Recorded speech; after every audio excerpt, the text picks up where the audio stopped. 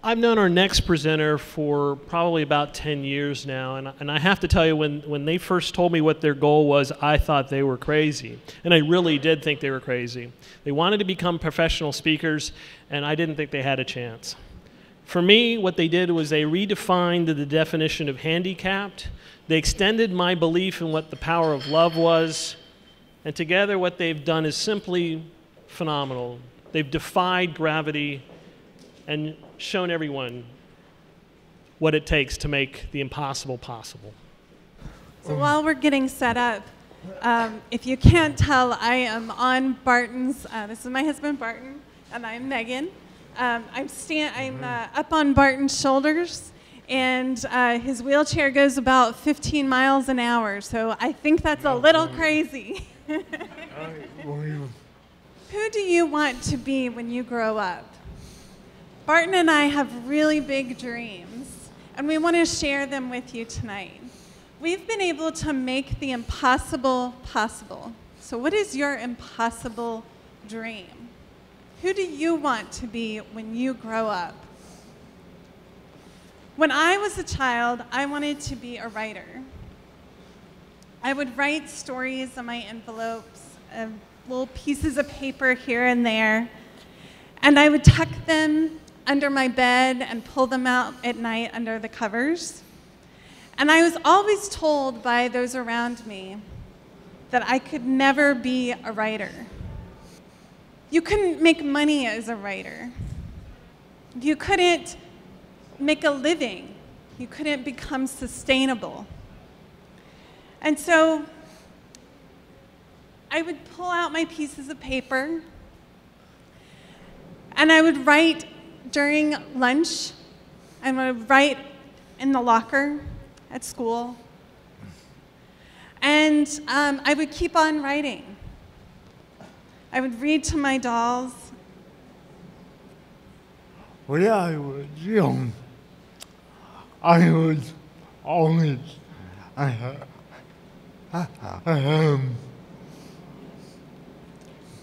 my dream was to be on stage acting, but for a young man with cerebral palsy, there aren't a whole lot of parts.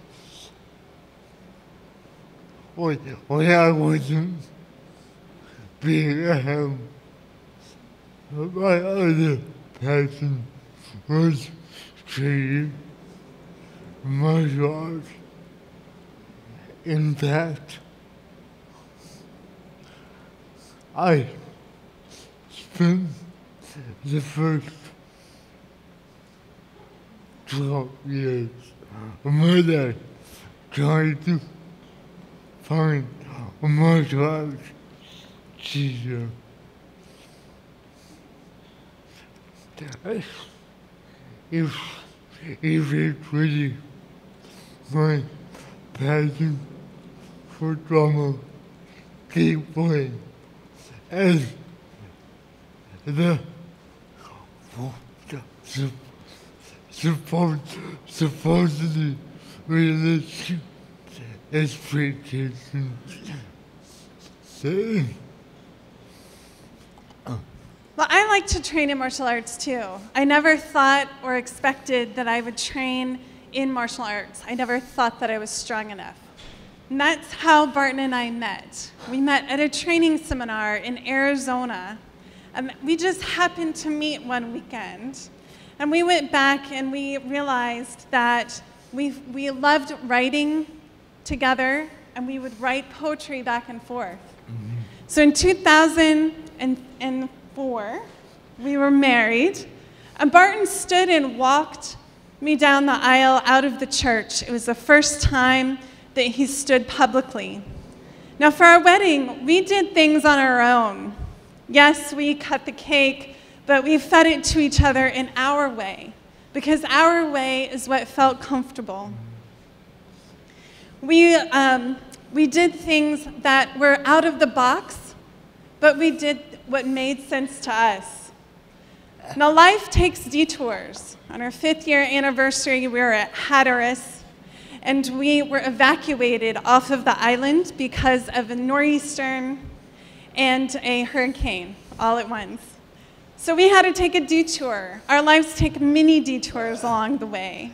At the same time that we were pulled off the island, we discovered that our dreams of having children were not gonna appear the way we thought. Nor were we happy with the life we were doing. We wanted to serve people more, and the first step in that service was about a story of Megan and I that addressed disability and relationship. And 1 week after our book release, which was last February, it was an incredible moment that brought all of our entire community together in this beautiful space. And we began speaking at conferences and traveling and just having an amazing time on the road, helping other people break down their own limitations. And usually it was when they saw us together, in those moments that are intimate, that are special, when we're just having fun. Now, one of our biggest challenges was transportation. We had big visions, but we didn't know how to get there because my car was falling apart at the time. So we went through a contest to try to win an accessible van. But we didn't win that van. And for several months, we really lost hope. So when you lose hope, one of our mentors told us that when things get hard, do it more. Work harder. Keep going. And we did. We started a GoFundMe campaign. And for every $50 that we received, we spent an hour working in our community. Doing service projects. Doing service projects. We worked for Habitat for Humanity and Raleigh City Farm. And this year we'll be working with Step Up Ministries at Christ Church. Along the way, we were able to express our personalities. We're just a little bit quirky.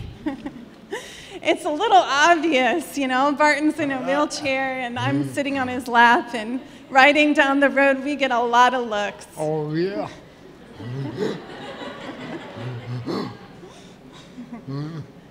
And through those challenges, we were able to connect people with each other, and we were able to connect people with our vision and why it was so important to be able to go out on the road.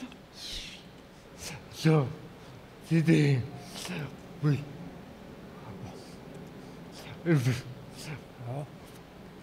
this past December, we got that van that we worked so hard for, and now we are on the road